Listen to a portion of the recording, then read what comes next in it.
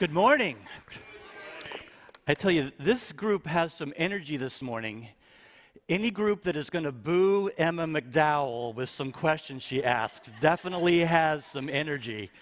I don't know if I should be really excited or really terrified about that, but man, you guys came ready this morning.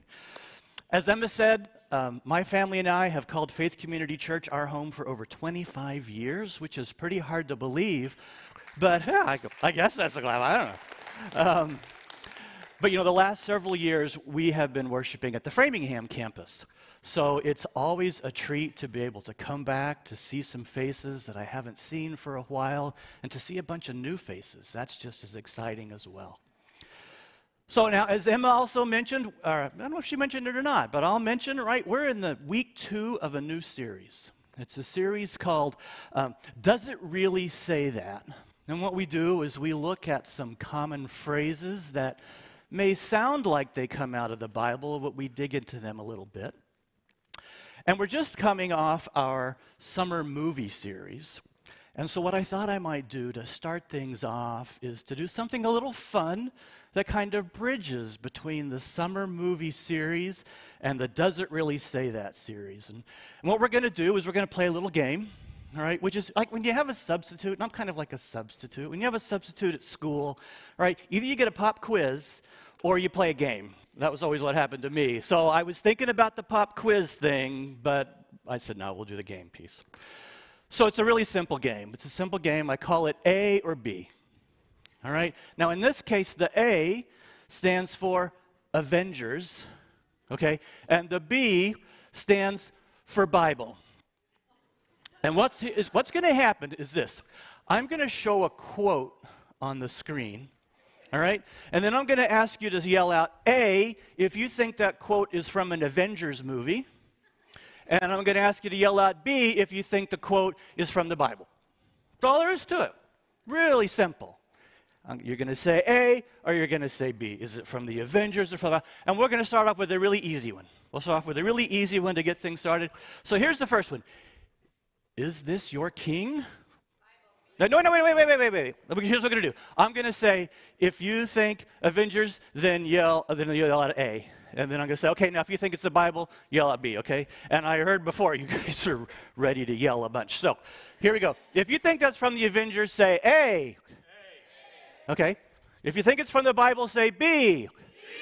Right, because you can see Pontius Pilate with Jesus saying, is this your king? You can see him saying that, right? Yeah, he didn't say that. Actually, Eric Killmonger from Black Panther said that. But that was a really good try. That was a really good try. I'd still give you a gold star for participation, but we're going to go on to number 2. We got a few more. All right. For it is God's servant, an avenger, that brings wrath on the one who does wrong. If you think it's Avenger, say A. If you think it's the Bible, say B. Yeah, you guys did pretty good. All right, that's from Romans 13:4. I thought maybe sticking the word Avenger in there, but that was a little too obvious, wasn't it? A little too obvious. All right, number 3. Challenge incites conflict. Conflict breeds catastrophe. Okay? Now, no getting out the Bible app and going real fast here on this. All right, let's stay pure to the. You ready? So if you think it's an Avenger, say A. And if you think it's the Bible, say B. Kind of pretty split there. That actually is from Captain America. I don't know, that sounded very Proverbs-ish to me. But very good. All right. Next one.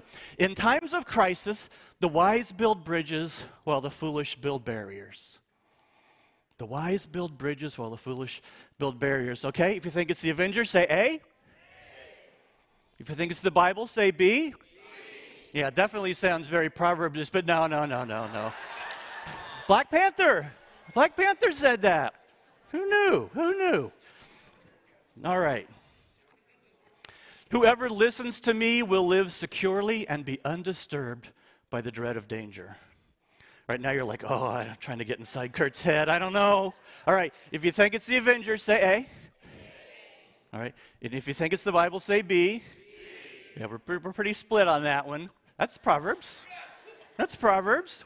All right, final one. Work together to be an example of how we should treat one another. Okay? Work together Okay, you think it's the Avengers? Not many Avengers. You think it's the Bible? B. Yeah, no, that's Black Panther 2. That was Black Panther 2. Can you believe it? It's kind of amazing. I was kind of shocked, and I found a whole bunch of them. We could kind of keep going and going. I was pretty surprised. And that's actually probably a pretty good one for us to transition to. So did anybody, honestly now, anybody get them all? How many of you voted for both of them every time? Okay. That's kind of what I probably would have done myself. Okay. So that'll transition us into our new series, right? Moving from the movies to Does It Really Say That? And we're in week 2. And we're going to look at a phrase that if you're a parent of kids, it might be one that you've used a fair amount in your days. And that is the one, cleanliness is next to godliness. Cleanliness is next to godliness. Now, is it from the Bible? And let me answer this in 2 ways. All right, so first, if you're kind of like high school and below, because here's how I would answer this. Is this from the Bible? Absolutely. If we look in, I think it's Hezekiah chapter 4, says that the Lord is pleased by a clean home and a clean body, right? And as he is also with a daily bath or shower, right? Thou shalt use the clothes hamper, and don't let me ever find another pair of socks under the bed. Okay, so I might have embellished on that a little bit, but I think you all, again, you high schoolers below, understand what the application point for today is going to be. Now, for you, the older crowd, is this from the Bible? Let me answer it this way. No, it's not. It's not from the Bible. I was just preaching, you know. And by the way, if you're still scrolling through your Bible app, there's not a book of Hezekiah in the Bible. That's the standard one we always throw out if you want to kind of fool somebody. So it's not, right? Right? How many of you have been fooled by Hezekiah before? I think I have. All right. So it's not in the Bible, but can we still learn something from it? Let's see what we can do. And what we're going to do, we're going to look at 3 things this morning, all right? We're going to look first at its authorship, all right? So where did it come from? If it's not from the Bible, where did that phrase, cleanliness is next to godliness, come from? The second thing we'll look at is its authority, right? Should we pay attention to it? It may still contain some biblical truths. Should we pay attention to it? And then the third thing is application. What should we do about it? Okay? What should we do about it? So the first thing we're going to do is we'll look at authorship. So where did this thing come from? Well, the first kind of recorded expression of something similar to this comes from Sir Francis Bacon, way back in 1605. So Francis Bacon was a kind of a well-known scientist and philosopher, and probably best known for inventing the BLT sandwich. And that's right, Sir Francis Bacon, lettuce, and tomato. My wife said if I was going to say that, I better stop and pause and raise a joke flag just in case, because that's kind of how my humor tends to go. All right, he didn't invent the BLT sandwich. But here is what he said. Here's what he said. Cleanness of body was ever esteemed to proceed from a due reverence to God, to society, and to ourselves. Pretty good. The kind of thing you'd expect someone that wears a hat and has a collar like that to say. And so that's the first time we hear something like that, at least in Western thought. The first person to ever use the actual phrase, cleanliness is next to godliness, was this guy, who's John Wesley. So John Wesley was a kind of a famous preacher that many of you may have heard of. He lived in England all during the 18th century, during most of the 18th century. And he traveled throughout Great Britain and Ireland speaking to big outdoor gatherings. He was kind of like the Billy Graham of his day. And he also started a movement within the Church of England called Methodism, which evolved into the Methodist Church that many of you are familiar with today. And shortly before he died in 1791, he wrote a sermon called On Dress. And this is what he said. He said, "Let it be observed that slovenliness is no part of religion, that neither this nor any text of Scripture condemns neatness of apparel. Certainly, this is a duty, not a sin. Cleanliness is indeed next to godliness." And so that's where the phrase comes from. It typically is attributed to John Wesley, and it's also given us an important lesson that we've learned this morning, which is that we should always expect the Methodist churches to be the cleanest ones that we go into. Just saying, never really tested that out, but that's one thing that I get from this. All right, so that's where it came from, with a little fun. Came from John Wesley way back in 1791. So it's clearly, it didn't come from the Bible. But is there some Bible truth that we might learn from it? Well, let's look into it a little more. And so we'll dig into its authority. So is cleanliness next to godliness? Well, I think it actually was the comedian Gallagher who answered this question best. Here's what Gallagher said. "Cleanliness isn't next to godliness. Goggles is. I looked it up." And if you're in a dictionary, that's pretty accurate. Does anybody know what Gallagher was the most famous for? A lot of you younger folks may never heard of Gallagher. Watermelons. That's right. So if you've never heard of Gallagher and you want to learn about Gallagher, what you Google is watermelon smasher. You'll find out a little bit about Gallagher. But anyway, I'm on a tangent now. But in all seriousness, personal hygiene and spiritual purity are actually very intricately linked in the Old Testament. For the Hebrew people, cleanliness wasn't next to godliness. It was absolutely part of godliness. The standards that God established concerning cleanliness for the Israelites touched on every aspect of their life. Unlike all the other nations, God gave his people specific instructions about cleanliness. He showed them how to maintain purity and what to do to regain it if they lost it. For example, here in the book of Leviticus, these are some instructions for how to be cleansed after having been healed from a disease. It says the person to be cleansed must wash their clothes, shave off all their hair, and bathe with water. Then they will be ceremonially clean. A little bit later in Leviticus, there's another set of instructions regarding diet and purification. It says, anyone who eats anything found dead or torn by wild animals must wash their clothes and bathe with water. But if they do not wash their clothes and bathe themselves, they will be held responsible. I'm not sure for what, but it sounds pretty ominous to me. And then in Exodus, if we go a little earlier in the Bible, there is some instruction about cleanliness and worship. Then the Lord said to Moses, "Make a bronze basin for washing. Aaron and his sons are to wash their hands and feet with water from it. Whenever they enter the tent of meeting, they shall wash with water so that they will not die."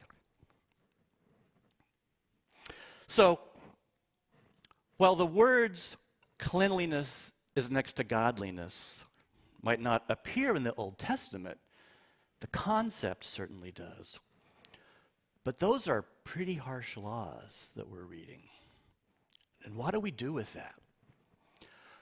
Well, I think one application from Leviticus that we read might be that we could require people to shave their heads before coming to church if they've gotten over COVID. Of course, I have a feeling we'd have quite a number of bald people around, including myself, but that's also probably missing the point. You see, the religious leaders of Jesus' time were hyper-focused on making sure that the people followed the laws.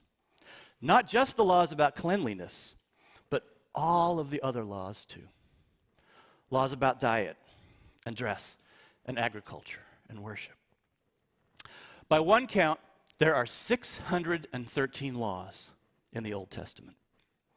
And to make sure that people wouldn't even come close to breaking any of them, the religious leaders added more rules on top of those in the Old Testament for people to follow. But when Jesus arrived on the scene, he made it clear to the religious leaders that their focus was all wrong. He made it clear that following the laws is not what brings us close to God.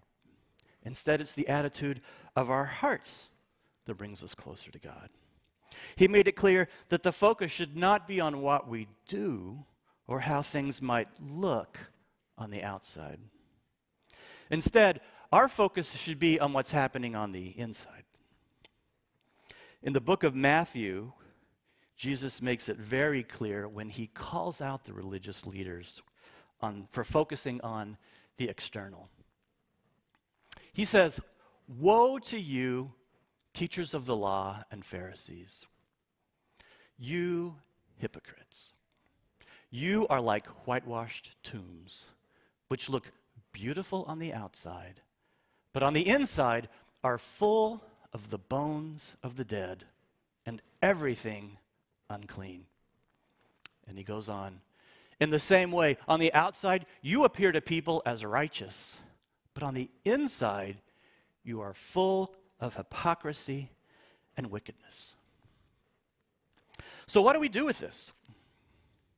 Do we just say, okay, cleanliness is not next to godliness, so let's throw away our deodorant and plan for a big church food fight, do it in love? Well, that's probably missing the point too, although maybe we'll find out in a couple of weeks when we have that big gathering. But let's spend some time with application. Let's talk about what we can learn from a saying like cleanliness is next to godliness. Now, if you do come away from this morning's talk with a renewed commitment to shower regularly and keep your room clean, then far be it from me to say no to that. But what I want to leave you with this morning is actually a bit of a warning, a call for us to check ourselves, and I'm including myself in that. When John Wesley preached that sermon about cleanliness back in the 18th century, being next to godliness, cleanliness was a big deal then. Cleanliness tied directly to the quality of life, and it could even be the difference between life and death. He was using it as a call to action for people of that day. And definitely, a focus on cleanliness is good advice for healthy living. But I would suggest that it should not be tied to godliness. And you may be thinking, I am certainly not going to make that same mistake. We live in a different time. And that's probably true. In fact, I doubt any of you have ever seriously tried to link cleanliness with godliness. But what we can tend to do today is slip into replacing the word cleanliness with other words. What do I mean? And this is where the talk will get a little serious. Let me give you some examples of what people might say today, even though they might not say it out loud, or might not even realize what it is they're projecting. They may come across with a view like this: being a Republican is next to godliness, or being a Democrat is next to godliness. Does that make you squirm a little to think about that? Yeah. How about this one? Being for gun rights is next to godliness, or being for gun control is next to godliness. How about this one? Being pro-life is next to godliness, or being pro-choice is next to godliness. Making you feel uncomfortable? I'm not saying what's right or wrong. I'm saying it's easy to portray that in how we interact with people. In fact, that's my first point, application point. We have to be very careful to not tie our view on social or political issues with what someone must also believe in order to be considered a Christian. Because I have what might be some bad news for some people. There are going to be both Republicans and Democrats in heaven. And there's going to be both Republicans and Democrats in hell. There are going to be people who are pro-gun rights and and pro-gun control in both heaven and in hell. And there are going to be people who are both pro-life and pro-choice in heaven and in hell. We have to be careful about what we communicate and how we communicate, because when you connect your view on a topic as something fundamental to being a Christian, you are automatically alienating everyone that doesn't share your same view. Why should they seriously consider Christianity if they don't share your view, if that's what you've portrayed? If a non-Christian sees a Christian associating a political affiliation with being a Christian, they'll automatically think that if they don't share that political view, then Jesus isn't for them. Instead, I would challenge you to follow the example that Paul gives in his first letter to the Corinthians. That's my second application point. Seek to find common ground with others, even when you may not see things the same way that they do. It's how Paul tried to handle people that had different views or beliefs than he did. Here's what he said: "Though I am free and belong to no one, I have made myself a slave to everyone, to win as many as possible." A slave to everyone? Yeah. Even members of the other political party? Yeah. Even people that don't agree with my view on this really, really, really important issue? Yeah. Even them. Even them. Paul was surrounded by competing worldviews. Right? He had legal Pharisees on the one side. He had the Roman Empire that felt that it was divinely appointed on another side. And he had a plethora of pagan deities on a third side. And what did Paul do? He stubbornly refused to take sides with any of them. And what he wrote just a few verses later was his own personal mission statement, and one that I think we can learn a lot from. He says, "I have become all things to all people, so that by all possible means I might save some." So how do we do that? How do we do that?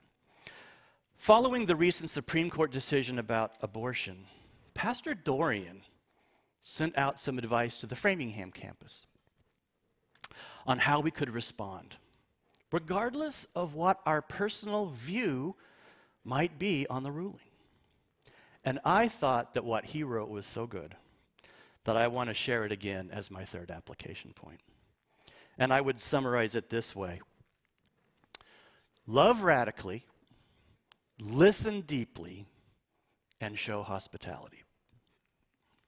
Let's look at those one at a time. The first one, love radically. Dorian shared in that note that we have a powerful opportunity to pour out love, mercy, and grace on those around us in this time when that is not what we are seeing demonstrated in the world. A recent report in Scientific American said that communication today is more polarized than we have seen in years. The report described our communication today as marked by 3 traits. The first trait is called othering. Othering.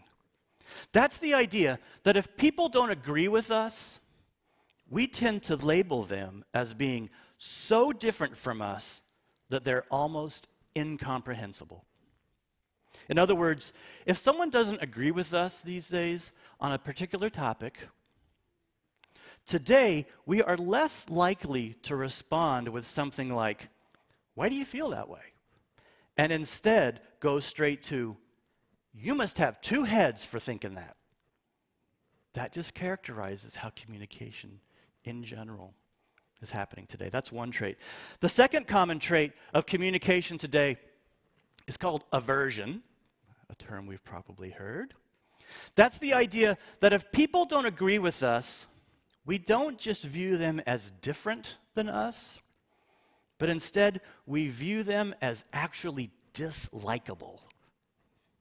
In other words, today, more than ever, if someone doesn't agree with us, we tend to go straight to just not liking them. And the third common trait of communication today, in general, is called moralization. That's where we begin to view people that believe differently than us as being morally bankrupt. That means that today, more than ever, if someone doesn't agree with us, we actually start to think of them as bad people. In 2019, there was a study by the Pew Research Foundation that found that 55% of Republicans say Democrats are more immoral when compared with other people. And 47% of Democrats say the same thing about Republicans. This all combines to create a sense of literal fear to engage with people that we don't agree with. Dorian reminded us in his email to the Framingham campus that we can represent Jesus by loving radically. 1 John 4:18 says, "Perfect love drives out fear." In this time when fear characterizes how we communicate with others. Let us love so much as we can and as well as we can so that fear is pushed back. So that's loving radically. The second of those points was listening deeply. Listening deeply to people in our world. James 1:19 and 20 says, "Everyone should be quick to listen, slow to speak, and slow to become angry, because human anger does not produce the righteousness that God desires." You think you're immune to that kind of thinking? Well, I always thought I was. But I'm realizing that I can fall into all of these traps too, because it is just all around us. Last year, my wife and I were on a vacation out of state. And we were having breakfast at a local diner, which is something that we love to do. And the server there was super friendly, and we were having a great time. Just a great time. And then, out of the blue, the server started sharing their unsolicited views on COVID vaccination. And we found ourselves suddenly looking and feeling very different towards this person than we had just a few minutes before, only because that's what they had shared. That they had shared a view that was different than ours, which I'm not going to talk about what that view was, because that's not the point. So as we reflected on that incident, we realized that we needed to check our attitudes towards other people and how we interacted with them. Right? Because let's face it, at the end of the day, we're all either sinners saved by grace or sinners that need to be saved by grace. That's all we are. So that was the second thing, listening deeply. The third item, showing hospitality. Dorian's third piece of advice was for us to be a church living out a culture of welcome to all people. After talking about loving each other deeply in 1 Peter, this is what Peter says: "Offer hospitality to one another without grumbling." And in Hebrews, do not forget to show hospitality to strangers, for by doing so, some people have shown hospitality to angels without knowing it.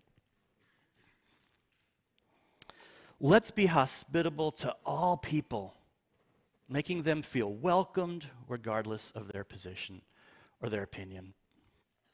So I know that this is a lot to think about, and you may not agree with everything I have to say. And maybe that's going to be your first test. Can you look at me without othering or aversion or moralization because of what I've said? Can you invite your neighbor over for a barbecue regardless of their political affiliation? Because you know, what was most important to Jesus was people and their souls. Many people in Jesus' time wanted him to save them from the occupying Romans. But instead, he told them to give Caesar what was Caesar's. And they became so angry and so disillusioned with him that they crucified him. But that wasn't his priority. People were his priority. So let me summarize. What do we take from a saying like, cleanliness is next to godliness? Take a warning not to focus on the external. That's not what's important. Take a warning to not look at people just through a lens of political affiliation or social viewpoints. Instead, make people your priority, even if it might mean listening to positions or viewpoints that you don't agree with. Let your focus be to love well, so that by all possible means, we might bring others to the saving grace of Jesus. Let me pray. Heavenly Father, we live in a challenging time, a time of diverse opinions, a time when it can be difficult to communicate with people who don't see the same way that we do. But Father, help us to be a light in the midst of that darkness. Help us to truly see others as you see them, as sinners saved by grace or sinners in need of being saved by grace. Help us to keep our priorities your priorities. I pray this in Jesus' name. Amen. Amen. Everybody have a great day and stay cool.